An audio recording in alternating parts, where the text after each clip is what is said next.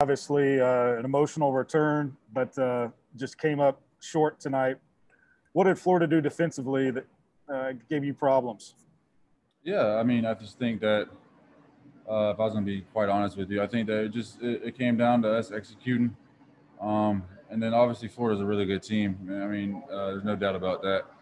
And but at the end of the day, when we get opportunities to go capitalize, we just got to take advantage of them. Um, you know, that's what it boils down to. Hutch. Feleipe, now that the game's over, I mean, what was it like for you emotionally being back in the swamp and playing your old team? It's awesome, man. If I was gonna be honest with you, it's awesome. Just to be around those guys. I mean, just to see the excitement that they had, and to see me and for me to see them and all that, and in between the lines, it was even fun. Just being able to go out there, and I've been against those guys for 4 years, and to go out there and actually play, and they can hit me and all that. It's fun. It's fun, man. It's just you love the game, and that's what you play it for. The relationships that you build along the way, and all that. So it was a blessing to get out there and have the opportunity to play against them and see them again. Bob.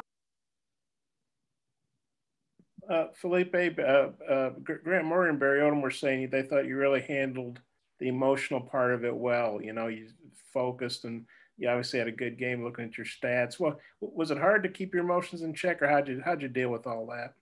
Yeah, I mean, no, it's not hard to keep it in check. Just being mentally strong at the end of the day. At the end of the day, I'm here to help the Hogs win. That's my main goal every Saturday, week in and week out. But like I said, you don't forget about the relationship that you create along the way. You don't forget about I was here 4 years and was an alumni, so you don't forget about that kind of stuff. But at the end of the day, it was a good opportunity to come out here and play another football game, late game or a 7:30 game, 7 game. ESPN is nothing more you could ask for. And these guys, I thought, took advantage of it. But yeah, I think the emotional part was good. Thought I handled it okay. But yeah, it is sentimental coming back, man, and being able to be and play against the guys that you created so many relationships with along the years. Let me know if you've got more questions in the chat. Scotty. Hey, Feleipe, could you detail your connection with Mike Woods tonight? And did Florida do anything to take him away defensively, between the first and the second scores he had? Yeah, I thought Mike played fantastic. Did a great job of winning them, versus man-to-man. Nothing more you could ask for. We know that there's going to be contested balls within the game. They got good players. We got good players. So it's going to be a lot of, contested catches, and he did a great job of finishing once he did catch the ball.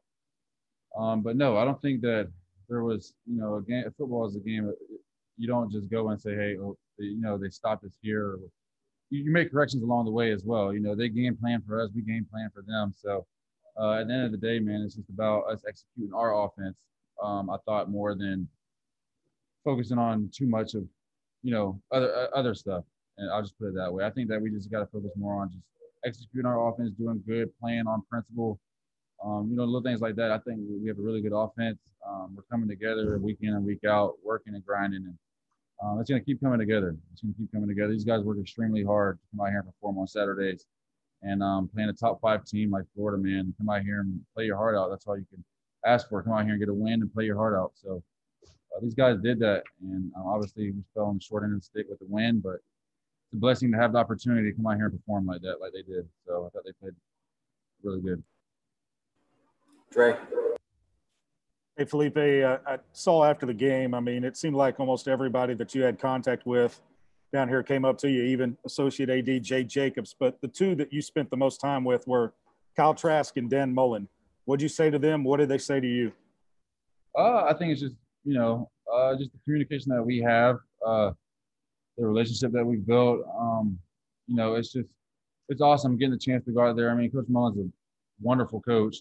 Great coach at what he does, and obviously Kyle as well, being able to go out there. I mean, I've spent so many years with both those guys, and to see Kyle flourishing and then Coach Mullen flourishing and him giving me words of encouragement, man, it's awesome to have that, and it makes me feel good. So that relationship is lifelong. It's not something that's there 2 or 3 years, man. You create those bonds, and it's there lifelong. So just having the ability to go up there and communicate with him, his thought, so stuff like that, it's awesome to have that relationship with Coach Mullen and Kyle as well. Hutch.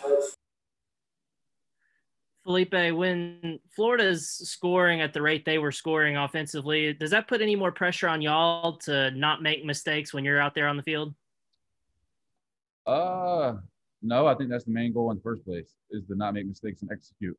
But no, I wouldn't say that puts more pressure. I mean, obviously you got to put up points. You know, that's how you win games. But at the end of the day, no, I don't think you play with a bunch of pressure on your back. I think you play to go out there and execute your job. And you don't worry about, and it may sound kind of funny, but you don't worry about really what's on the scoreboard. You worry about going out there and executing your offense, get what needs to get done, you know, and execute when you get in the red zone and scoring points. So obviously, you know, it matters, but at the end of the day, man, it's just about executing our offense. And I thought we did a good, but we did okay at times that we could have improved on. So got to get those things cleaned up and practice and stuff like that. So Last one, Bob. I was making a two-part, if that's okay. Feleipe, we saw you leave the field and you came back, and I think you had a glove or something on your left hand. I was wondering what that was about. And then you guys obviously still have 3 games left. How do you see yourselves bouncing back from this?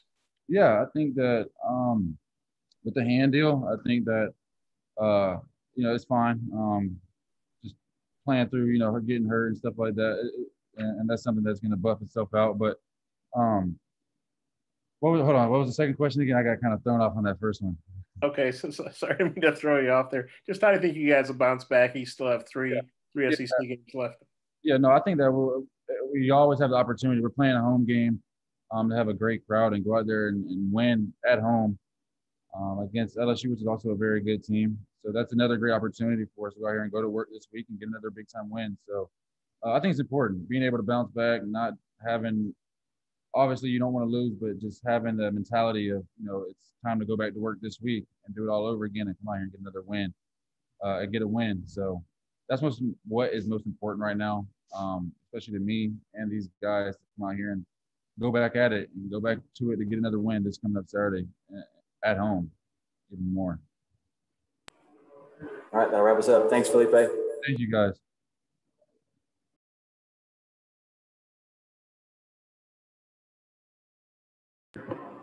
All right, everybody good?